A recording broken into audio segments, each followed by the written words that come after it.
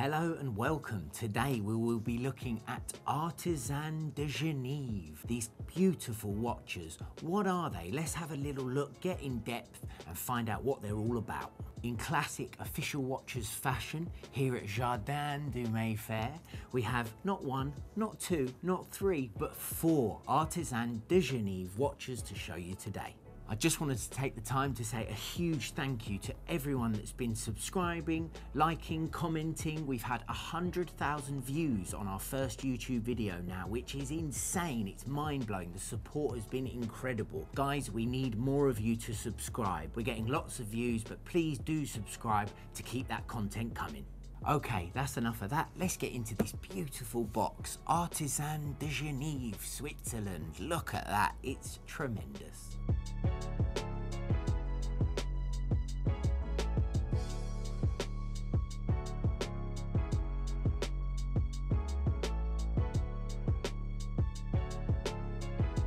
Okay, so the box is orange, which will probably tell us a lot. It's my personal favourite. It's the Artisans De Geneve Spike Lee edition.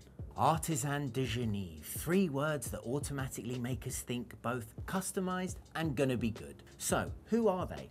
First off, they aren't manufacturers. They don't sell or source watches, and they are not affiliated with any brands. Artisans De Geneve are a Geneva-based independent workshop that offer high-end modifications to private clients. Essentially, you take the watch to them and they work with you to create your dream, whether that's a skeletonized Nautilus or a Daytona that has been reimagined as a tribute to a vintage piece using modern specs and materials. They will only work on authentic watches which are below 5 years of age and will only work on unpolished examples, so you can't send them your beta. The workshop opened in 2005 and has gone from strength to strength. It has a large celebrity following, ranging from Spike Lee to one Pablo Montoya. These are not simply brand-spec'd watches that have been dipped in a bit of DLC and given an aftermarket dial. Artisans De Geneve is one of the few workshops that take custom pieces to a level way beyond simple tweaks. Let's get into some of their creations. The Cool Hand Brooklyn Skeleton. The Rolex Daytona 116520 was the starting point for the Brooklyn Skeleton, so it retains the same 40mm size. It was commissioned by Spike himself, who is an artisan returning client. It was to celebrate being jury president for the 74th Cannes Film Festival in 2021. Great choice, Spike. It's a fresh and distinctly modern blend of impeccable skeletonization. It's in Spike's favourite colours, the colours of New York City, blue, white and orange, just like the flag. Brooklyn appearing in bright orange along the bottom of the subdial is one of my favourite parts. The hands are now a Dauphine style in rose gold to match the open worked movement. While being the star of the show, it's not just the dial that's had the treatment. The movement is still Rolex caliber 4130, but it has been reworked and decorated to reveal a lot more movement through the tungsten Brooklyn rotor. It's pretty hard to believe that a stock Rolex movement, which although superb and utterly reliable, can also be a bit gorgeous after some elbow grease from Artisans De Geneve. With that amount of effort, a clear case back is mandatory. The case has been hand brushed and polished, and the bezel is a custom blue ceramic insert, which is a perfect match to the dial work. The pushers have start, stop and reset badging, and the new crown showcases an orange band through its centre in a nod to the overall colour scheme of the watch. Rubber Bee have taken care of the bright orange Velcro strap, so you know the quality is going to be right up there, and I wish they were available as standard. Okay, so we don't want to go too in depth on every single model because the video will run far too long, so let's move on to the next one, the tribute to the 6263 Albino. To get this watch, you have to first discuss its origins, which is obviously the vintage 6263 Daytona, which we all know and love, but with a very special twist. Those who know their vintage will know that the subdials on the original silver dial 6263s were black, but there are 4 known examples of all original, all silver 6263s, which make them an exceptionally rare bird indeed, possibly the rarest Daytona. Certainly more rare than the Newman, which makes collectors go a little bit weak at the knees. They are known as Albino due to being completely monochromatic. Eric Clapton had one, which he auctioned in 2003 to the tune of $505,000. That was 5 times its pre-auction estimate. It was auctioned again in 2015 for over 1.4 million USD. A clever buyer, I'd say.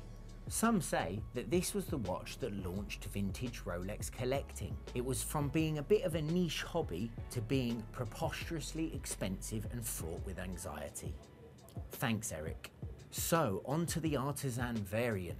This is based on a 116520, and since I'm obsessed with water resistance, so I'm going to thank the stars that being from a modern piece, it comes with a modern resistance. 100 meters, so you can dunk it, swim in it, do what you want. Do that with a 6263 and you'll be crying all the way to your watchmaker. The Daytona will be drying out in a bag of basmati and you'll be hit with a hefty bill. The Sunday dial and subdials are all silvered with chronograph and subdial hands. These hands are the only actual colour on the dial landscape, and indeed the watch itself is otherwise completely monochrome with a black bakelite bezel. It has fully brushed steel case and bracelet. The simplicity and restraint of this piece is, in my opinion, what makes it absolutely stunning. It's a real case of less is more on the design front. The first thing to note here is the crown guards are now absent. The pushers are Millerige Mark 00 variants, so it's an entirely modern case that has been pared back to its vintage roots. This theme continues with the use of bakelite for the bezel, a favoured material for the oldies. The 44 Dual Cal 4130 Daytona movement has been pared back to becoming manual winding, and per its muse, the automatic works such as the rotor have been dispensed with. Because the movement, which gives 72 hours of reserve, has had the Artisan treatment, it also gets the sapphire case back through which to admire it. This is definitely one of my favourite nods to a vintage watch that I've seen Artisan create. While I love the modern skeletonized designs which really flex their technical prowess, my sweet spot is vintage design, and this, to my eye, is just the cream of the crop. It's a real if you know type of watch, with that hidden bit of history to boot. Here we have it, the Mika Hakkinen Challenge. This Hakkinen uses a Daytona 116506 as its base, so it's a weighty lump of platinum with a Formula One theme, fitting given that Mika is an F1 champion who has earned his nickname the Flying Finn. The colour scheme of this one is pale blue and orange, also known as the Golf colours, which are both heavily reminiscent of Formula One and regularly seen on McLaren, who Hakkinen drove for. These pieces are available in titanium, white gold and platinum, platinum being the unicorn of the three, which is of course why I have it here. There are slight differences between the titanium and precious metal models, which make them easy to identify. The steering wheel shaped dial frame sits above the open worked movement. It's different between titanium and precious models. This piece features a sandblasted frame which almost glitters in different lights, whereas the titanium variant features a matte anthracite coating. The hands have been painted blue with subdial hands in orange. This is also a switch from titanium, which has blue hand subdials and polished hands over its darker frame.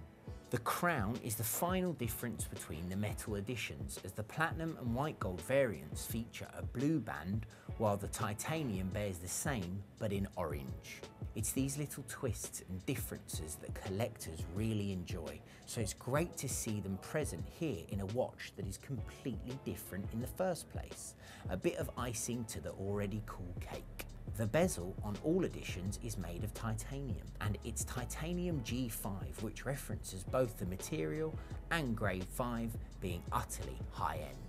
The entirety of the case and bracelet is brushed, leaving no polished parts to detract from the main features. A regular grizzle from Daytona fans is the shiny element of the case and polished center links, which are classed as scratch magnets. So I genuinely do enjoy seeing the difference that brushing makes, particularly on platinum, where scuffs and swirls are just that little bit more painful on the polished areas, but less noticed on the brushed finishing. The modified Daytona 4130 movement on the Hakkinen has been again switched from automatic to hand wound, and it's been sandblasted with nickel palladium. That gives it the beautiful sapphire case back so you can see inside. If you look closely, the positioning of the jewels across the central band of the matte movement just look phenomenal and would have been obscured had the rotor remained in place. They had to take it away. Again, it's the little details that really make Artisans De Geneve exciting. One of our favourite features of the workshop is that different clients can bring wildly different design concepts, usually associated with their field, and then Artisan can take these ideas and make the same base watches fit the personality of their commissioners perfectly. The Hakkinen is unmistakably Formula One, not because it screams with badges and great swathes of petrol-headed colour, but through the use of subtle details and finishes such as the steering wheel frame coded subdials. The Lance Armstrong project uses the same Daytona base, but is a totally different beast to the Hakkinen or the Brooklyn, both of which feature skeletonization and modernity. With that said, let's get into the Armstrong project. As Lance Armstrong rightly states in his video for Artisan, the thing about my story is most of the world knows both parts of it. They know the good times of it and the bad times of it. That doesn't change the fact that I have those memories from the good times that I cherish the most. The downfall was unexpected, and the true test then is how you respond as a man who has to reinvent his life. With that in mind, we can see pretty clearly why he chose to open up his watch in the same way that his life was laid bare for all to see, and why he chose yellow as a nod to the 7 jerseys he won and wore for 83 days while riding the Tour de France, as well as being the colour of his Live Strong foundation. The open work on this piece, which is again based on the Daytona 116520, is way more severe than on other ADG releases. You can see that on the left part of the dial and movement, there is literally nothing but space, which is a deliberate nod to Armstrong's history being out in the open. It has a little bit of niche to it. The bezel on this one is a pulsations variant, which matches the dial layout and can be used along with the chronograph function to time and take your pulse and calculate your heart rate, perfect for a cyclist watch. And the Thunderbolt chrono hand is a very cool touch. It's similar to the orange bolt hand of the Rolex Milgauss. You can see that the third subdial has been removed from the dial, as this piece is a pulse counter which renders the 12-hour sub unnecessary. In its space, nothing, which is the whole point. The heavy modified Daytona movement is again scaled back to manual and a mixture of sandblast and black, which creates great contrast, not entirely dissimilar to the rear end of Omega's Dark Side of the Moon Apollo 8 edition, which bears some overall similarities in colour, scheme, movement and view.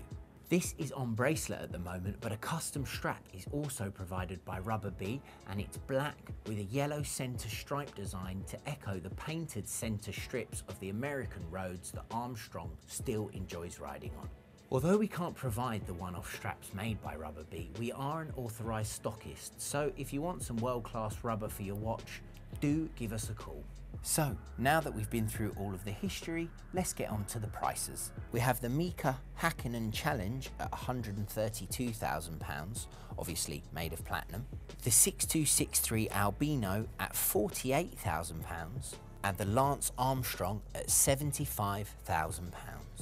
And as you know, my personal favourite, the Cool Hand Brooklyn Skeleton at £64,000. Guys, what do you think of custom watches? I know that there's a big taboo around them. It's my opinion that these guys do the absolute best job. Have a little look at them. We'll get you some really close up and beautiful shots now, and I will be interested to see in the comments what you think about custom pieces. I hope you have enjoyed our artisan video. These watches are incredible. Thank you to everyone who has been following along the journey. Please do like, comment, share and subscribe, and we'll keep the content coming.